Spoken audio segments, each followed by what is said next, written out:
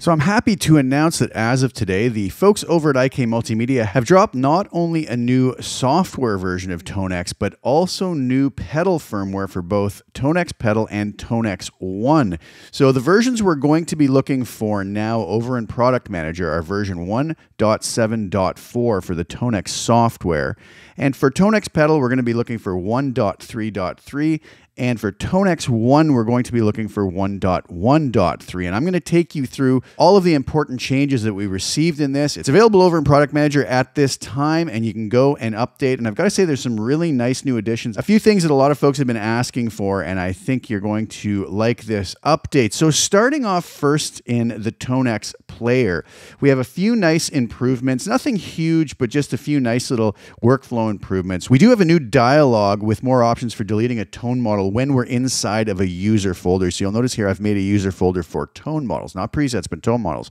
JS Mix and Match, I have this one particular tone model in there. If I go over to my trash can, you'll now see that I have the option to either cancel that, as we always did, but we can delete this from our library, or we can just remove it from the folder. Previously, if we deleted it, I believe it just removed it from the folder, but it stayed in our library. So now we have the ability to delete that from the library as well. We also have a new preset name edit button that's accessible when hovering over the list or the card. So if I come to one of my presets here over on the preset tab, you'll notice now that I can come here and press this button, which is rename preset. I can type in whatever I want there and rename it. So when we just hover over this, we now have this extra little button here that's going to allow us to be able to rename a preset in a fairly simple fashion. We also have some new sorting options when we go to our little sort button here.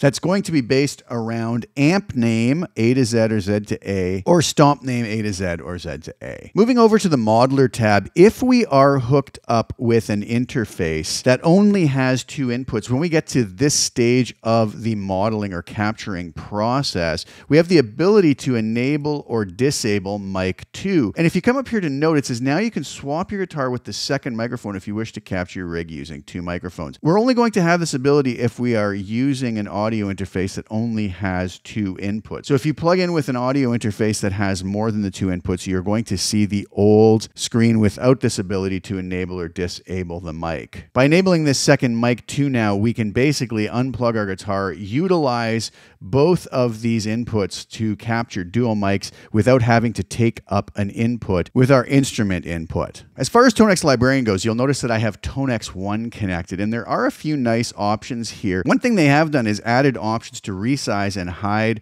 or show the columns in the Librarian. So by right-clicking, we can decide that we don't want the stomp or amp based on buttons up here, and we can choose what we want, and we also have the ability to resize them. So if I want to get rid of the stomps, I have more room for my amp. So just like we had in our preset and tone model view, we now have that ability in the Librarian. And this is a really great new feature. Is you'll notice up here when Tonex One is connected, we can now access our global setup right from the Librarian tab. So we can do the global cabinet bypass if we so desire. We can set our input trim very accurately instead of having to do it on the pedal. So just like now with our big boy Tonex pedal, I like my input trim set at -3. I can now come in and very precisely set that for my Tonex One. When I unplug it, it'll just remain there as long as I don't go and play around with that on the pedal. I can set my tuning mode to mute or through, and I can also set my reference for A4 on the tuner. You'll also notice another great addition here when we do the firmware update, and you'll notice up here I'm on firmware version 1.1.3 for Tonex One.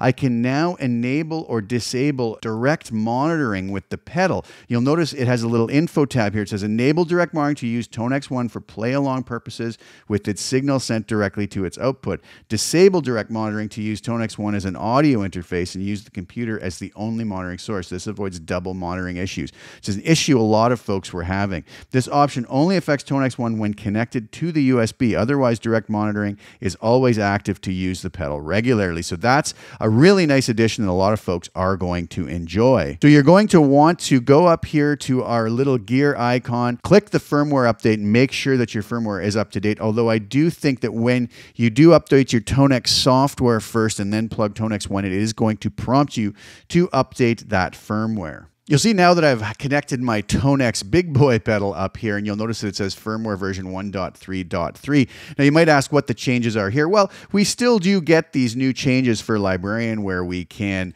enable and disable the different columns here and resize them.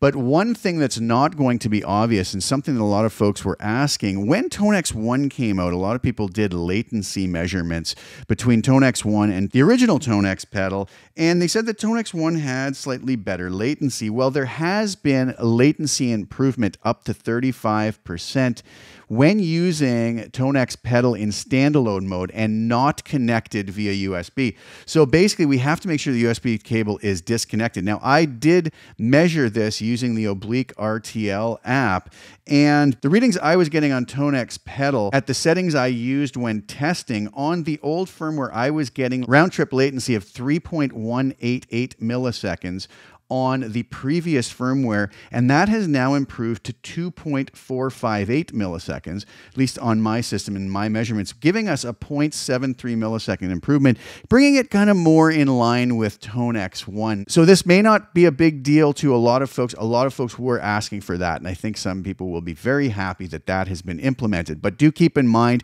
that if the USB cable is connected to the computer, we will not see that improvement. So it's only going to be when we're not connected to the computer and playing with Tonex in standalone mode, maybe on our pedal board or in some other situation. So that is basically, in a nutshell, all the new features we have in both Tonex software and in the new firmware updates for Tonex pedal and Tonex 1. You can head over to IK Product Manager, update your software, and after that, you will be able to update the firmware for any of the pedals that you have, and I hope you enjoy this. I'm going to leave you today with one of the latest collections I have for Tonex, which is of my incredible new Dr. Z Z28 Mark II amplifier. This is my Z20 Ultimate and DI collection. Available at the link below, and I hope you enjoy the music on the way out, and I hope you enjoy the new updates. Thanks so much for sharing your time with me.